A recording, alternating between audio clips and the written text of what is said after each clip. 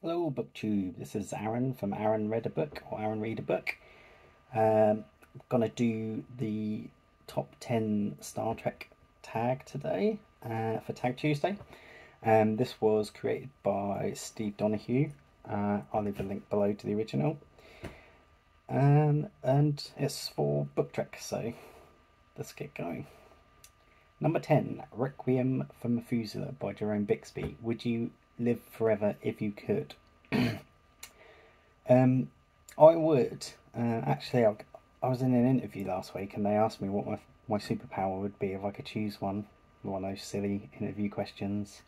And I chose immortality because I'm scared of heights and speeds and everything, so it seems like the best thing I could go for. I suppose it depends on what happens at the end of the universe as well. Does it reset, or are you stuck in nothingness forever? I would like it to be like this book, which is an old sci-fi book, Oliver Stapleton's Star Maker. In this, he gets sort of sucked up into a collective, and they just fly around the universe observing species. So it'd be fun if it was like that. If you were stuck on Earth and the Earth ended, you might have a few boring billions of years waiting for the universe to reset. But yeah, I think I'd go for it. I can't resist it. Balance of Terror by Paul Schneider. What are some of your favourite novels about unlikely friendships? Have you ever had one yourself? The first thing that came to mind is a great book, 84 Charing Cross Road by Helena Hempf. So this is a book about a New Yorker just after World War II. She writes to a bookshop on Charing Cross Road in London because she can't get the book she wants anywhere in New York. I don't know why, but I guess they didn't have sort of old books then. I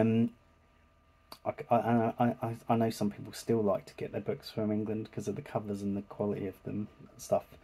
And it was cheaper for her to get them from London than to source them in the United States. And this is like a series of letters. She made friends with everyone in this bookshop in Charing Cross Road, and wrote to them for 20 years. And it's the main friendship was between her and the owner Frank. It's all true story in letters, but Helena Hemp's a really funny character, and Frank is a bit sort of a stuffy English bloke, but she makes friends with them by sending them stuff because they're still rationing in the UK, and they can't get sort of nice food. I suppose I have some slightly unlikely friendships, and one of my best friends is 10 years younger than me. Also another one of my friends is in his 60s, he's just retired, but both of them would just have a lot in common and like a lot of the same things, so it's not really that unlikely, is it? The Naked Time by John Black. What would an uninhibited you be like? I have a lot of inhibitions. I suppose when I've been very drunk, I've come close to it, but I'm quite in control when I'm drunk. I don't know. I think I'd be very silly person. Tomorrow is Yesterday by DC Fontana. A fun episode. What are some of your favourite sorts of bookish fun?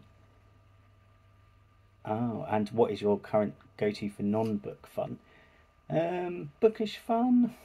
I just like going to second-hand bookshops. I don't really know that many people who read a lot, and definitely not the sort of stuff that I read anyway, apart from on BookTube. So BookTube's my bookish fun. That's what it is. Non-bookish fun, I do like going to gigs a lot. Big into music. I do play guitar, but very badly. I used to really be into movies, but I never get around to watching them anymore. And I mostly like old movies now, so rather than watch something new, I would tend to just rewatch broadcast news or something. But yeah, gigs, music. I would go to the odd musical or something if I see something good on London. Basically, going to the pub is my non-bookish fun. The Trouble with Tribbles by David Gerrold, another fun classic. Tribbles are basically born pregnant. What is your relationship to the birds and the bees? Do you have kids? If so, how many and in what ways do they hate you? And if not, why not? I don't have kids, so we'll and I don't think I ever will. Yeah, not for me. Not very good with children. The Galileo 7 by Oliver Crawford. What's the most desperate long odds gamble you've ever taken? I've been pretty close to destitution a couple of times. When I lived in New Zealand for a few years, and when I first moved there, I fell out with my stepdad. Who I was staying at my mum and stepdad's house, and in the middle of nowhere, and I got so fed up with him that I just said, "Dump me at hostel." So I was living in a hostel with no job and no house for a while, but quickly got out. And yeah, when I first moved to London as well, I didn't have a job, so that could have got pretty bad pretty quick. But always found a way through. Armok Time by Theodore Sturgeon, an episode that deals with a knockdown fight.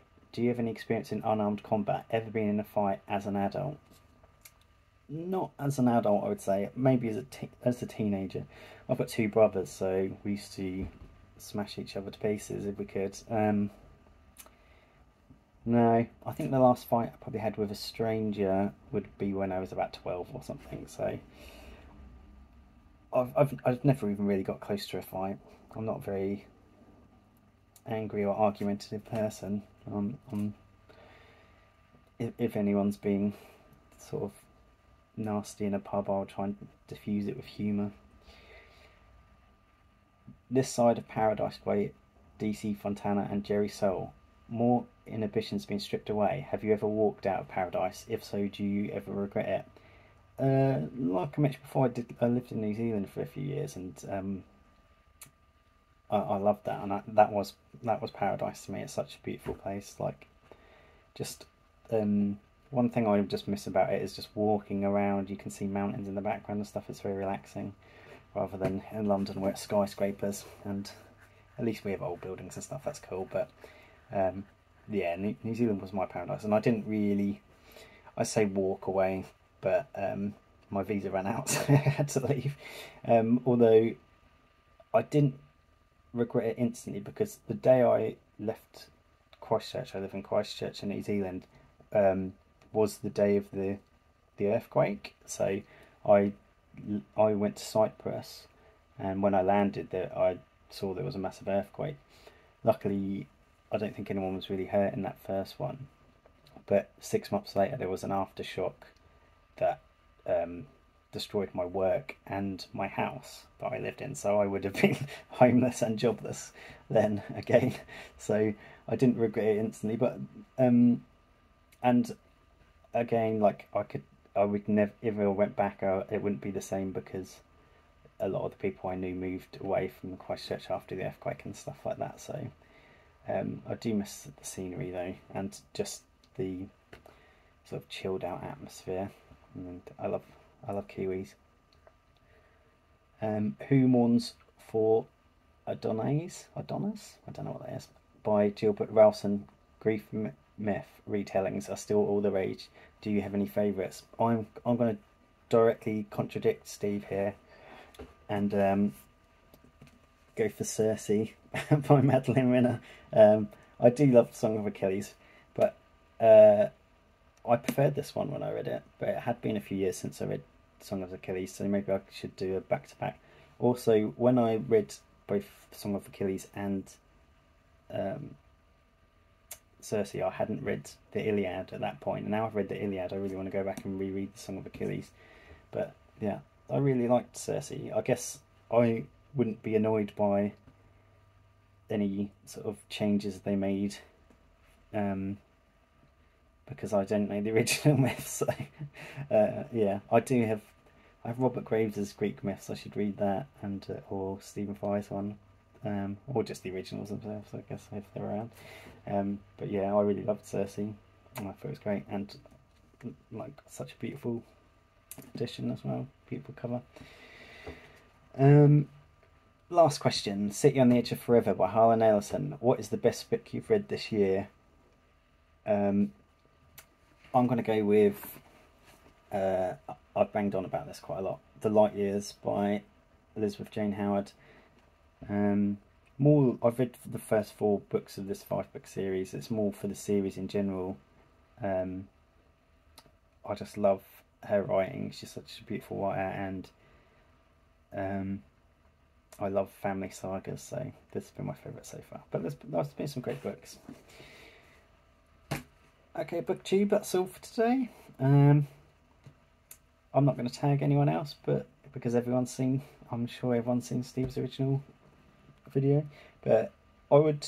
This is a fun tag, and you don't really need to know anything about Star Trek to do it. So, hope some more people do it. See you later, BookTube.